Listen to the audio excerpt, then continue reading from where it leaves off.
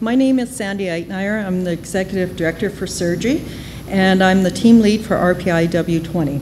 This is our standard work combination sheet, and it shows our agenda to the TAC time at 20 minutes. Next is our team photo, and that's our team. The project form, our project name, is to reduce the number of repeat adult visits to ER by supporting the CRT program to provide care to the clients. Our sponsor is Mike Higgins. Our process owner is Fiona O'Connor. One of the provincial targets is to reduce the number of readmissions to the mental health inpatient unit by 50% by the year 2017. Another of the provincial targets is to reduce the ER wait time by 50% by 2017 as well. So I'm going to go through a little bit of PQA data that we collected. So we know that 50% of the mental health patients that present to ER are admitted. We also know that the revisit rate of the mental health patient is 31% to ER. CRT referrals, which is the crisis response team, only 2% of their referrals come from the emergency room. And we also know that 24% of the patients that present to emergency have addiction issues and 14% have depression. So if we go on to our target progress report, our lead time, we know presently our mental health patients are waiting 12.5 hours in emerge. So we would like to reduce this to 6.25, a 50% reduction. Presently, only 70% of our mental health patients are being discharged from emergency with a referral to one of the three community services, which is transition outreach team, our crisis response team, and a transition care team. So we would like to reduce that to 0. Our client revisits to emergency department is Code blue, level 3, B, Bravo. Code blue, level 3, B, Bravo. Code blue, level 3, B, Bravo. Our client revisits to ED is 30%, which we aim to reduce to 15%. Currently, our current value stream map shows that once the patient comes to emerge and the decision is made to discharge the patient, that they are receiving referrals to our transition care team. Some are leaving without any referrals, some are leaving on their own will. But as we go through the process, the crisis response team is getting referrals at the back end. So if we look at our future state map, we want to bring that back end to the front end and have the referrals go to all three of our community resource teams.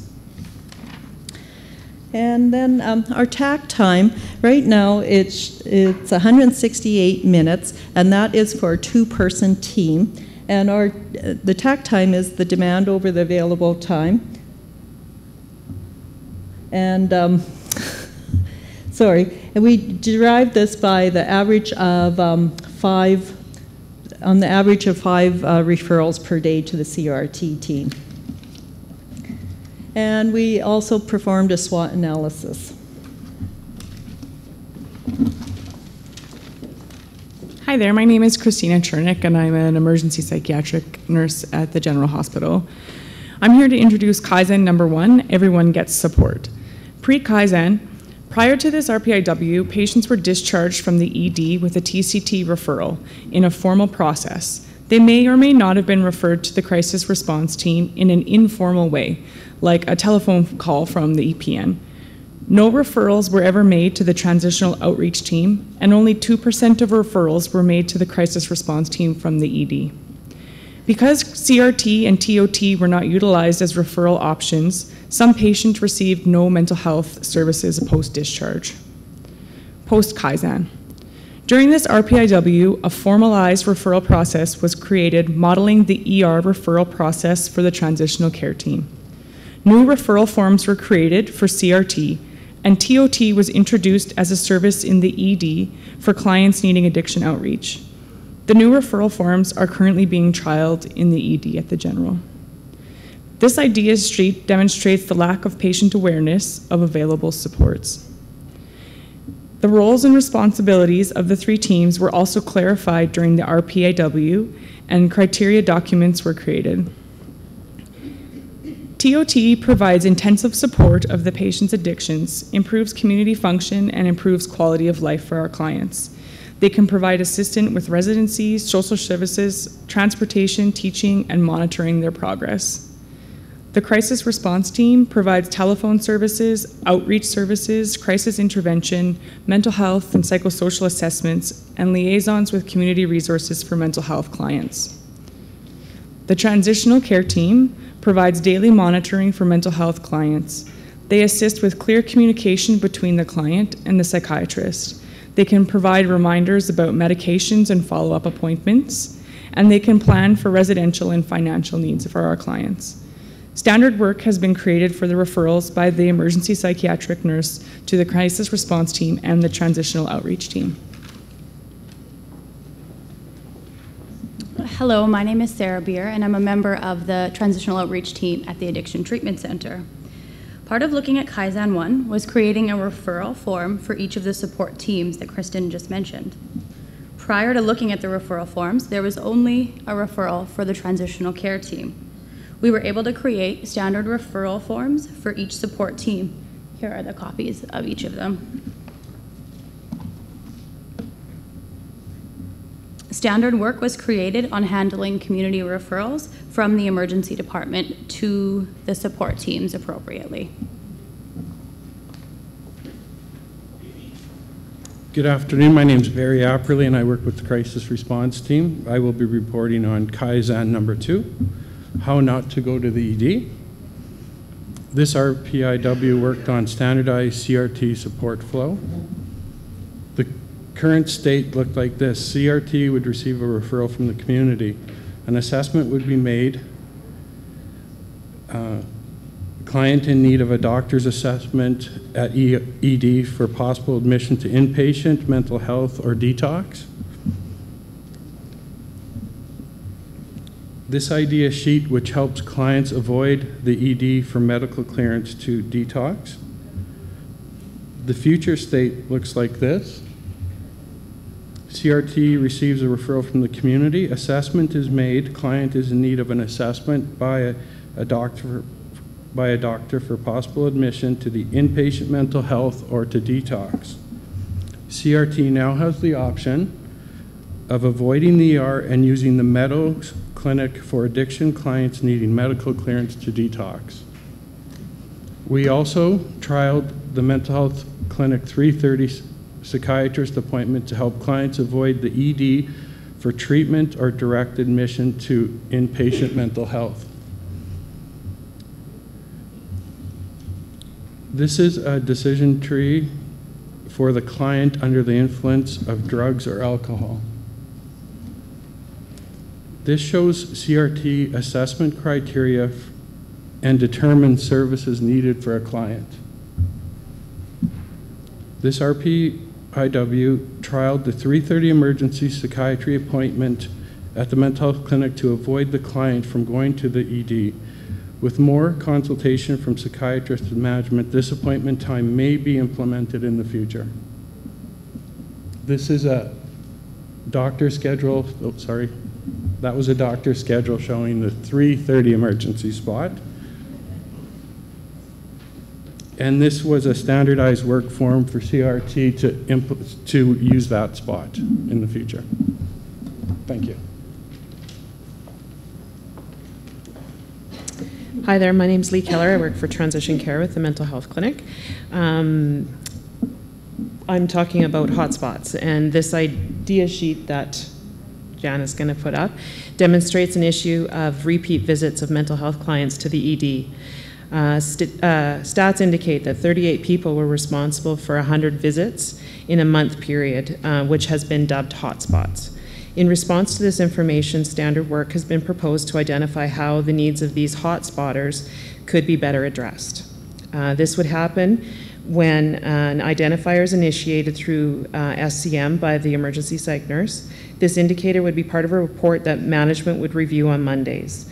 The client with the highest number of visits will be chosen and information gathered to complete a thorough psychological assessment. And an additional meeting would take place on Wednesday that would develop and refine a care plan with additional community supports to address the unique needs of these clients.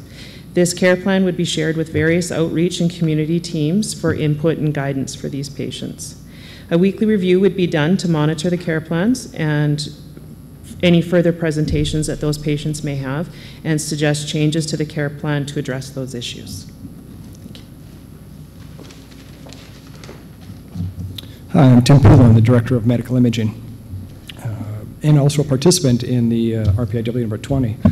Kaizen number 3 was to reduce the cycle time of the crisis response team, so CRT, as we were calling it all week.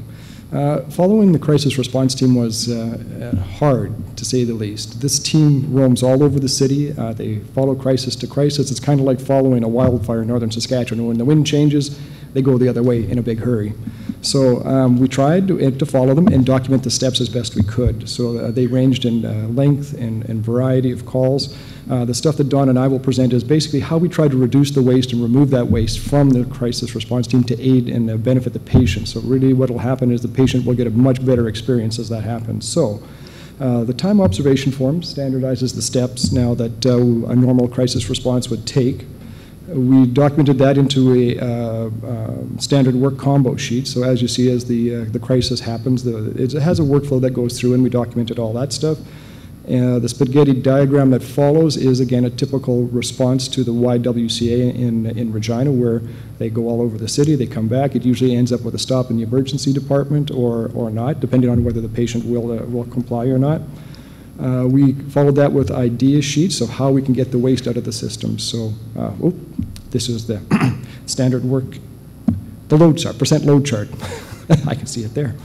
Percent load chart documented as well. Once we did the standard work and the time ops, that standard load chart was graphed and put into practice. So this is now an idea sheet. And this idea sheet particularly documented a visit to going to the Meadows Clinic versus RGH, where a lot of efficiencies were introduced.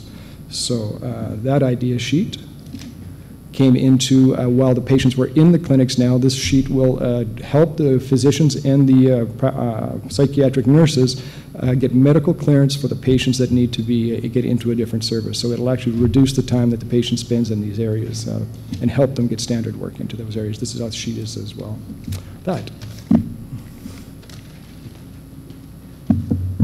I'm short, but not as short as Terry. My name is Dawn Calder, and I'm an executive director with clinical support as well, and I'm a participant in this RPIW. This idea sheet had to do with translation. As Tim talked about, the CRT sees lots of different kinds of clients, and from time to time they need a translator. They have gone to great lengths, not only trying to phone to find people, but actually hailing cabs to hope they have the right language that they need. Thanks to Glenn Perchie, we've put them in touch with the call line that you can call and get a translator. The next one is simply the standard work in relation to how they're going to do that. And the percent load chart shows them taking, in a pre-sense, 2 hours to find a translator, and now it's 2 minutes.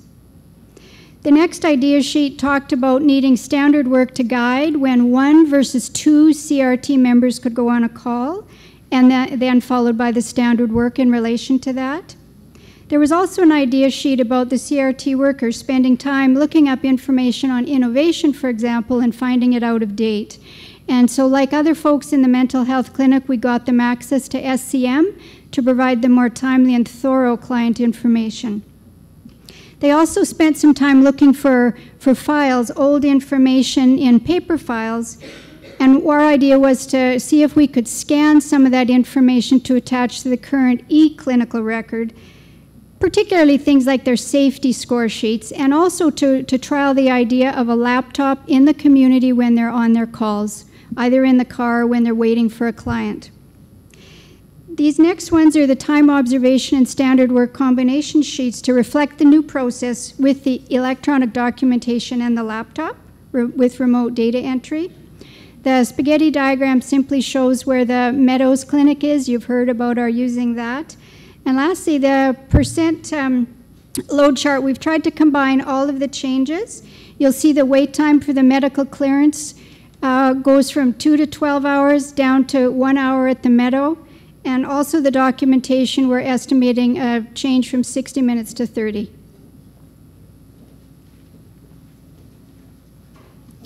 Hi, my name is Lynn Sabo, and I'm a team lead for the Detox Center. Kaizen number 4, we performed a 5S on 2 cabinets in the CRT building. Here are the pictures of the pre-5S. Pre-5S score was 1, and the pictures of the post-5S and the post-5S score was 2.9.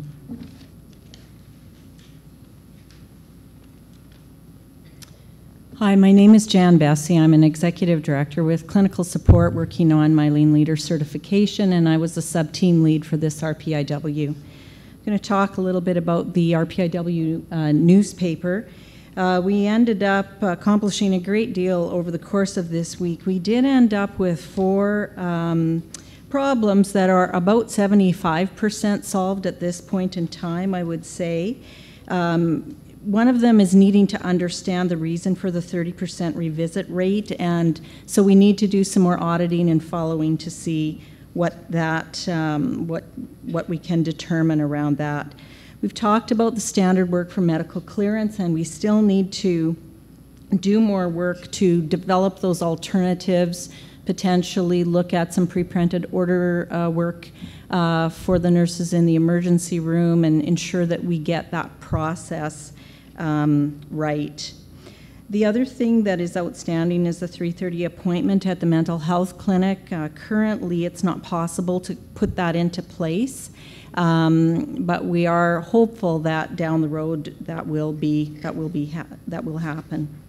There was also 8 issues identified for the team that we were not able to address during this RPIW week, but we have identified them for you going forward. In terms of our targets, our lead time target was to go from 12.5 hours to 6.25 hours. We actually went up during this week to 17.5 hours. We couldn't implement some of the Kaizen ideas, so we couldn't demonstrate the results during the week, but we are confident that the results targeted can be achieved with continued work on the ideas generated. Our defects, we did improve by 51%. And as Sandy noted, we were just talking about those 3 teams in terms of referral, the TOT, the CRT, and the TCT.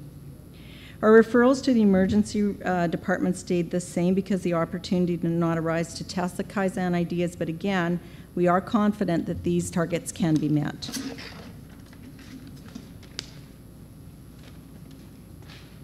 Hi, hopefully I can get this done in about 1 minute. My name is Rhonda Ryerson, and I am a client participant in this RPIW. We did 3 Kaizens. Number 1, standard work established to ensure that everyone gets support. This means personal contact and referral for clients leaving the emergency department. Kaizen number 2, how not to get to the ED, standard work draft and process. Established open appointment with psychiatrist for 3:30. Standard work established for hot spotting, and CRT will increase their continued involvement with clients. Kaizen number 3, CRT cycle time reduction. So SCM and innovation computer programs to assist with the CRT workflow, and created a standard work for safety of clients and the CRT. And documentation that can be done in the field using these laptops, and the streamlining the interpretation services. We have increased knowledge of services of CRT, TCT, and TOT. We've done team building between these services, and therefore that provides clients with the service in the right place at the right time.